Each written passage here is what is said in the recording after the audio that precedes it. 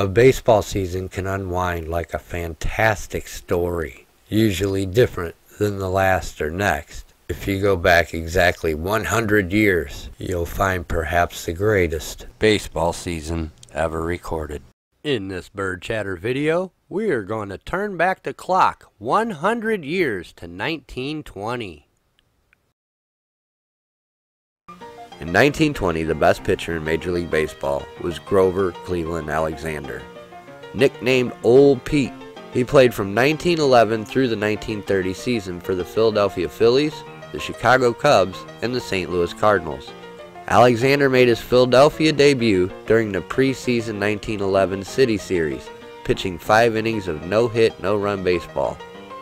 He made his official Major League Baseball debut on April 15th.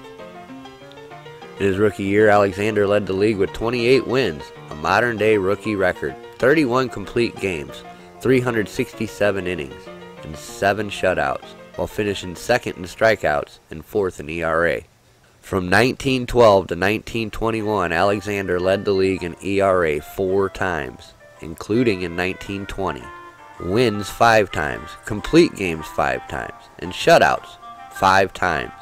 A single season record 16 shutouts in 1916. Old Pete would win the pitcher's Triple Crown for a 3rd time in 1920.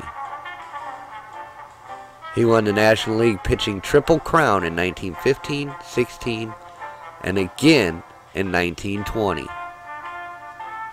Alexander spent most of the 1918 season in France as a sergeant with the 342nd Field Artillery. While he was serving in France, he was exposed to German mustard gas, and a shell exploded near him, causing partial hearing loss and triggering the onset of epilepsy. Tiring of his increasingly drunkenness and insubordination that was often directly related to his epilepsy, the Cubs sold him to the Cardinals in the middle of the 1926 season for the waiver price. The Cubs manager Joe McCarthy supposedly said that even with Alexander, the Cubs had finished last the previous year, and if they finished last again, I'd rather it was without him. The Cardinals won the National League pennant that year and met the New York Yankees in the World Series, where Alexander pitched complete game victories in Game 2 and 6. According to teammate Bob O'Farrell, in the glory of their times, after the Game 6 victory, Alexander got drunk that night and was still drunk when he was sent out to pitch the next day in Game 7. Alexander came to the game in the 7th inning after starter Jesse Haynes developed a blister, with the Cardinals ahead 3-2 and the bases loaded and 2 out. Let's see who it's going to be. It's going to be Grover Cleveland Alexander. Old Pete will come on. The most unheralded in proportion to what he accomplished, in the words of the people who played with him and against him, is Grover Cleveland Alexander.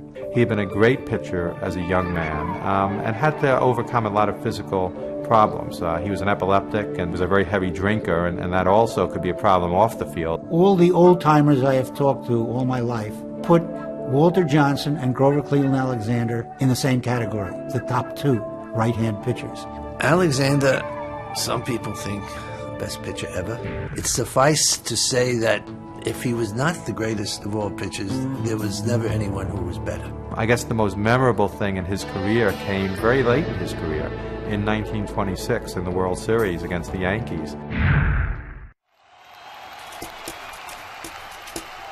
The 7th game of the World Series, which is always a romantic event, is started by Jesse Haynes, a knuckleball pitcher. At the bottom of the 7th, the Yankees load the bases, 2 out. Haynes can go no further. His fingers are bleeding from throwing that knuckleball. Haynes will be relieved, and I can't tell who's going to come in. It is going to be Grover Cleveland Alexander. Old Pete will come on. He said there were younger men in the bullpen, fresher arms. In the 6th game, he pitched a complete game victory to even the series at 3-3 for the St. Louis Cardinals. This was a legend walking in. It's a gray afternoon, Yankee Stadium, walking in out of the mist. This was the man they believed in. Old Pete will come on. The veteran Alexander will try to put out the fire here in the last half of the 7th inning. And he got near the mound, and Hornsby walked over from second base, met him as he came in. looked in his eyes and said, "Pete, bases loaded, 2 out. Well, there ain't no place to put anybody as a Raj." He'll first be faced by Tony Lazzari. Rookie Tony Lazzari, hard-hitting, tough-minded, young second baseman. Again, the runners take their long 2-out bases loaded leads. And he told Hornsby, "I'm going to pitch the first one, fastball inside, and if he hits it, it'll be foul." And Hornsby said, "No, you can't do that as a fastball hitter." And Alexander said, "If I put it where I want to put it, he's going to hit it foul if he hits it at all." And then Hornsby looked at Alexander and said, "Well, who the hell am I to tell you how to pitch?" And Alexander said, "Then I'm going to curve him low and away. 1, 2, 3. And that's exactly what happened. Again, the runners take their long 2-out bases loaded leads.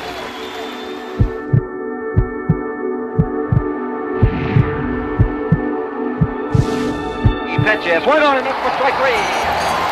And that is all for the New York Yankees in the last half of the 7th inning, as All Pete comes in a situation that will go down as one of the most dramatic moments in all sports, and strikes out push-him-up Lazzari with the bases full. Into the mythological books of baseball history goes Alexander and his strikeout of Lazzari, which a lot of historians like to look upon as the ultimate generational challenge in baseball history. With the Cardinals ahead 3-2 and the bases loaded and 2 out, facing Yankee slugger Tony Lazzari, Alexander struck him out and then held the Yankees scoreless for 2 more innings to preserve the win and give St. Louis their first world championship. From BirdChatter, I'm Mike Allen. Subscribe to our channel for all our compilation videos, and you can see all of our artwork we use by visiting us on Pinterest.